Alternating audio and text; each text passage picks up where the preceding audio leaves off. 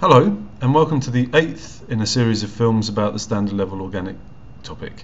Here we're going to be looking at another alkene reaction that's very useful in making plastics, and it's called addition polymerization.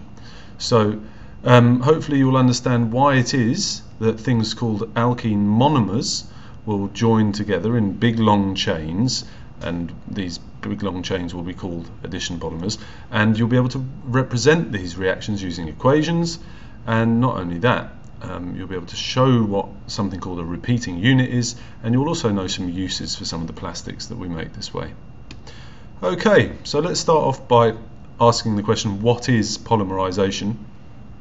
Now, to understand this, I mean, the title of this film, or the subtitle, was Plastic Daisy Chains. That's because a polymer is a little bit like a daisy chain, I suppose you could say, where the monomers are the daisies and the polymer is the chain. Okay, so the monomers are the links in the chain, in other words, right? So monomers will usually be small molecules that can be joined together to make these enormous long molecules called polymers, simply by joining lots and lots of these repeating units together.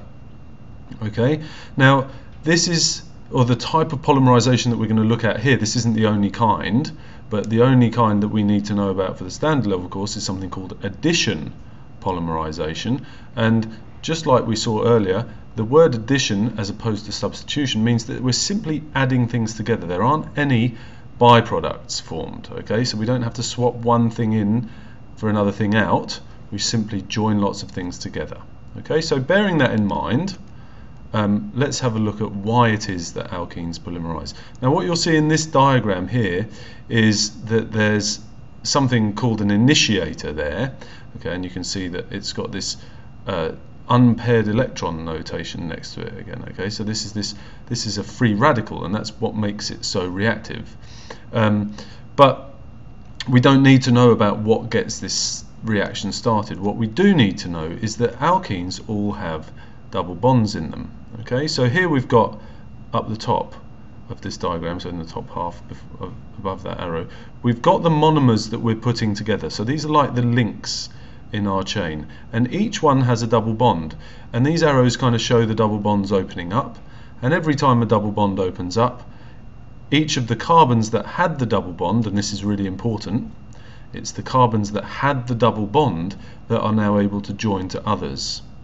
Okay, so once you've opened these double bonds up, if we show on this diagram, perhaps we'll highlight them in green, these are the new bonds. Okay, if we ignore the one that was made to the initiator. Okay, and that's because every one of these monomers was able to form a new bond with the monomer next door. Okay, so we've got 3 new bonds which are shown in this polymer chain. So here is our polymer chain. Now, as we said before, polymers are extremely long molecules, so it makes sense to have a kind of shorthand way of representing their structure. And we do this by showing the repeating unit, because if the chain is made up of just one link over and over and over and over again, then you don't have to draw the whole chain to show what the chain looks like. You can just demonstrate that you know what the link looks like.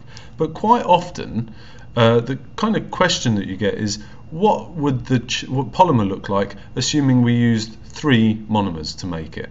Okay, so if I put these 3 alkene monomers together, here we've got 1, 2, 3 ethene molecules, right? Because these are alkenes, double bond, unsaturated, 2 carbons each. Okay, so it should be a very, very simple task, because really all I have to do is imagine that there's an extra bond sticking out of each end. Okay, and then I'm going to join them together and make this polymer here. Okay, so I'll just make sure that I've got the same number of links in my chain as I had monomer units to begin with. What you'll also quite often see is this thing here, this whole number n. So if I have a whole number of, let's say, ethene molecules, C2H4, like these, then I can write an equation for this reaction simply by saying, right, okay, they're going to join together to make this polymer, which has this repeating unit. Okay, and outside of the brackets I show that the bonds carry on in the chain and that the chain has n of these repeating units. So it's really a very, very simple equation to write. All I have to do is basically break that double bond and show it the spare bonds sticking out of the bracket and make sure that my polymer has the same repeating units as I started with, except minus that double bond, of course. Now, it's simple, but there are kind of pitfalls. And quite often, propene, which makes polypropene, is used as one that quite often trips people up. Because what you'll see, depending on how you draw propene, and this is really quite an important thing, depending on how you draw it, it can either look like your monomer has basically got 3 carbons which are going to join together. Okay? And that's the mistake that people make. They go, oh right, okay, so if I was given that, then the repeating unit would look like this, with those spare bonds sticking out of the brackets and then these carbons all having hydrogens. But notice that it's these 2 carbons that are going to make the monomer join to others. Okay, so in other words, the bonds have to attach to those 2 carbons. This one here isn't going to be making a bond to the next monomer.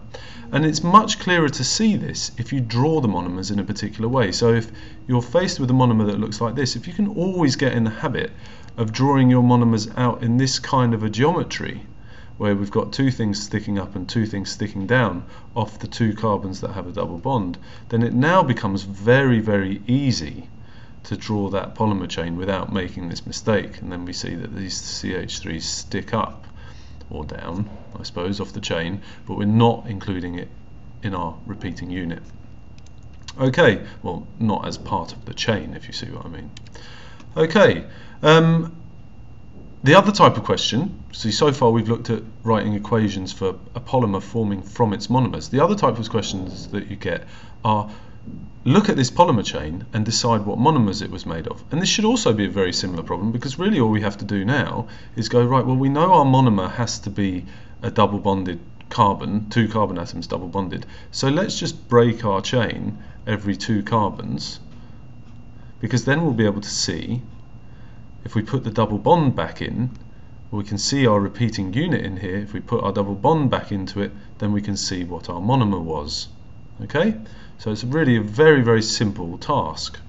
And hopefully, if you can make sure that you just follow some simple rules, like breaking every 2 carbons, or drawing the monomers out in a certain way, then these questions should be like a banker really in the exam. You shouldn't get these wrong.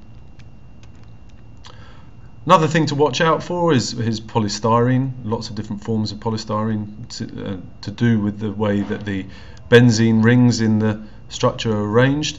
But again, these polymer chains might look very different, and if you were asked to draw the monomer that they were made from, you might think, well, they're all going to be different. But again, just split the chain every 2 carbons, and you'll see that every one of these chains has exactly the same monomer. Okay, so just watch out. They can be made to look different, but if you follow this simple routine, break the chain every 2 carbons and then draw your monomer out with a double bonded carbon and the 4 things attached to it that you see here. So one of the carbon has 2 hydrogen atoms, okay, that one there has 2 hydrogens attached to it. This one here has an H attached to it and a benzene ring over here. We haven't really covered benzene rings so far in this topic, but it doesn't really matter too much. It's just whatever. It could be X, Y, Z, you know. So it's should be a simple task, but it can be made to look a little bit confusing. Okay, last thing to cover in this film is some uses of these polymers. It's important that you can actually not say why these different polymers are used for the things that they are used for, but that you know some specific uses for these 3 particular polymers. So first of all, we've got polyethene or polyethylene, called polyethene because it's made of lots of ethene molecules. Okay, so that's used for a lot of plastic bottles and plastic bags. Polypropene, this is the one that we were showing earlier. There's a bit of a trap, okay, to fall into. Okay, lots of propene molecules. This is made, one of the major uses for polypropylene is this kind of weird plastic rope that you see quite a lot of the time, but also these kind of hard plastic containers that we use. And PVC, probably one of the most used plastics in the world, polychloroethene. So this is made of this monomer. We've got an ethene molecule, but it's got a chlorine atom attached. So that used to be called vinyl chloride, that molecule, but it's now called chloroethene according to this new system of naming.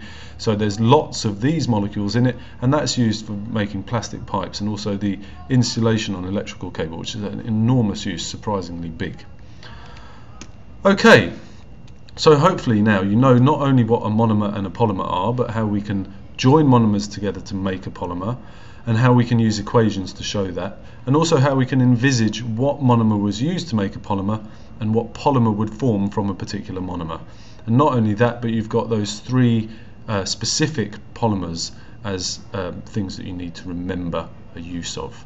As usual, of course, if there's anything there that didn't make sense or you want something explained in a bit more depth, then please feel free to come and see me or to post a comment on YouTube.